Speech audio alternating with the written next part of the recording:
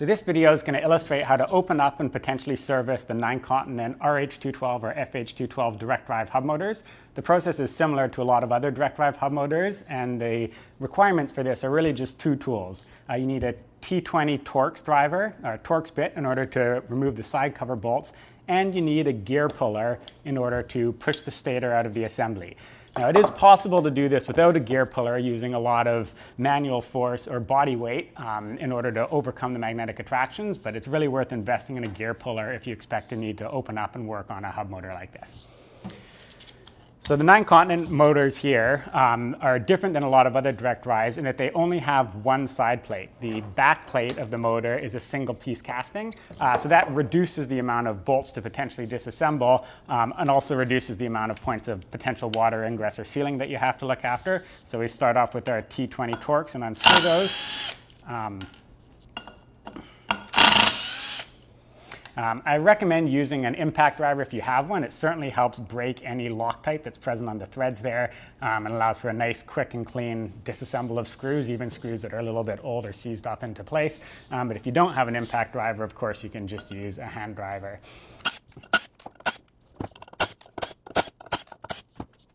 So with the side plate bolts fully removed, what we're looking to do now with the gear puller is to push on the motor axle from the opposite side as the side plate that's coming off, and that's going to move the entire contents and guts of the motor out this way. And in so doing, it's going to break the seal that exists between the side plate and the rotor body here. That seal is bonded with silicone, and if you don't have a gear puller, you need quite a bit of force to pry that off. Some people will try to wedge in like an X-Acto knife or a sharp blade in order to initially break that seal to facilitate the removal here, but if you have a gear puller, that alone will put enough force. Really important that you first remove the nut and any additional hardware on this axle, because the axle has to go all the way through the ball bearing, and if you push the stator out but forget the nut on there, you're not going to be able to complete the removal of the stator. Okay, so here I'm showing this process on an unlaced hub motor. You can do all of this disassembly work even if the motor is laced into a rim, because the lacing's done on the hub shell and isn't tied into the side cover plate. So now as I tighten the gear puller, that was the sound of the side cover adhesive ripping loose. And as I continue to turn this, you'll see the motor stator open out.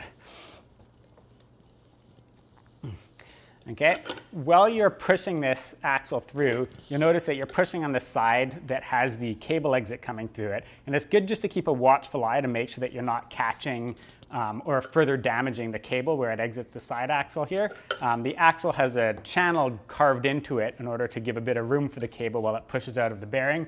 And it's a good idea to just keep a close watch on that so that you don't further damage the cable while you're pushing the contents out.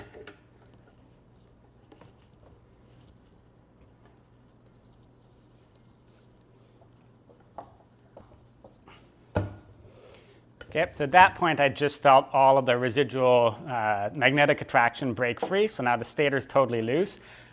You want to be careful at this point as you separate the rest of it not to momentarily realign the stator into position and allow it to slam itself back in.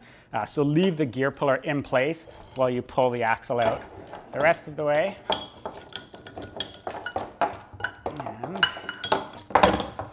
And now we can tease these two items apart. So now we've removed the stator and one of the side plates. If you wanted to service this side plate itself, then you want to remove this side plate from the axle as well. That's also done with the gear puller. And once again, you want to remove the hardware and install the gear puller on this side cover, pressing against the center of the axle. And now I have the stator completely free and then both side covers and shells free. Now you notice in this case here, when I pulled off the motor shell, the ball bearing stayed on the axle rather than staying inside the shell. It's a bit of a 50-50 gamble which side the bearing fits in. It just depends which particular interference fit was the most tight. On this side plate, the ball bearing has stayed in the side cover rather than on the axle itself. So if this was a case where you wanted to replace, say, a damaged cassette free hub, you can further remove the free hub body itself. It's the same number T20 Torx driver that holds the 6 bolts of the cassette in place.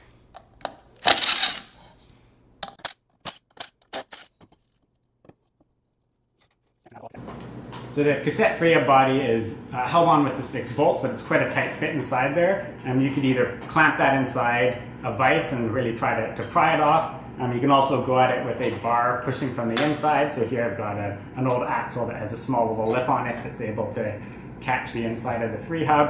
And then I can just do that. And then now I've removed the cassette free hub assembly.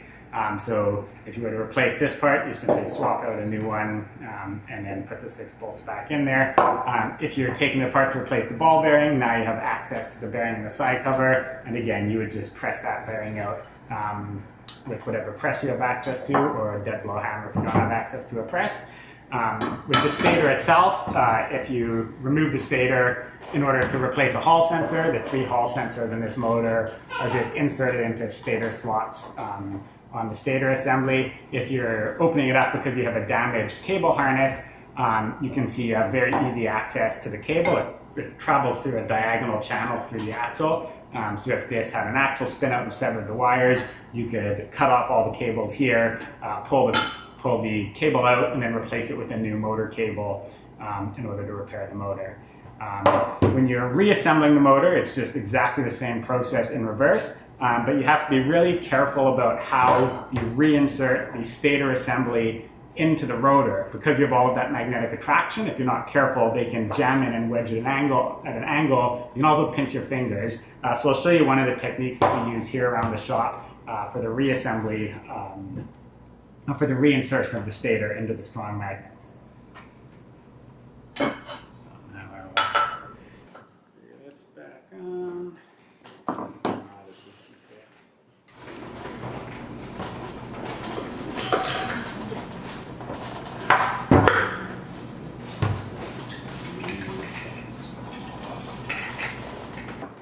I'm going to just put the stator in a temporary holder here. Now before you reassemble this motor for real, when we pulled it apart, all of the silicone sealant that joined the 2 halves together got left behind as a bunch of strings of silicone.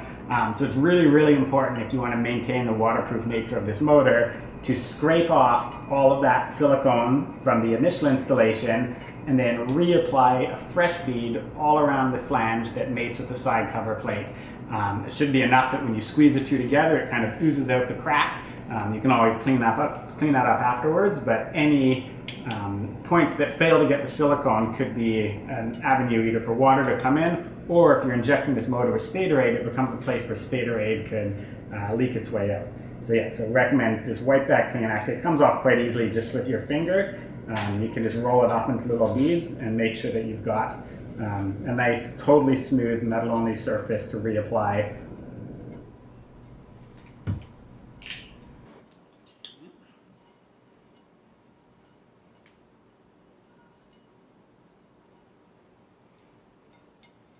So for reinserting the stator into the shell, what I like to do is support the stator on something where it's free to move up on and it's being held really nice and flat. Any random bucket or container that allows the axle to stick through the back end will serve this purpose quite well. So make sure we feed the cable through, and what we want to do here is hold the stator so that it stays as parallel as possible to the axle when you feed that on, and then it will just snap shut right down.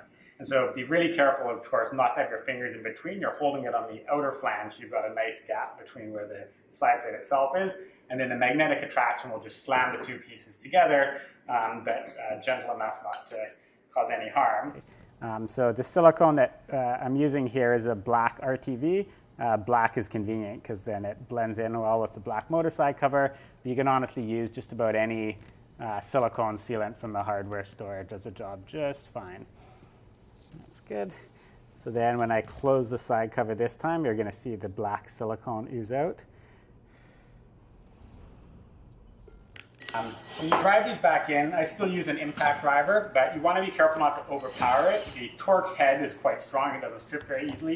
You're just going into aluminum threads in the rotor of the motor. So it would be a little delicate with the tracer. And in visual practice, you're best to stagger the insertion of the screws. So that's it. Really easy to service, open and work on hub motor design.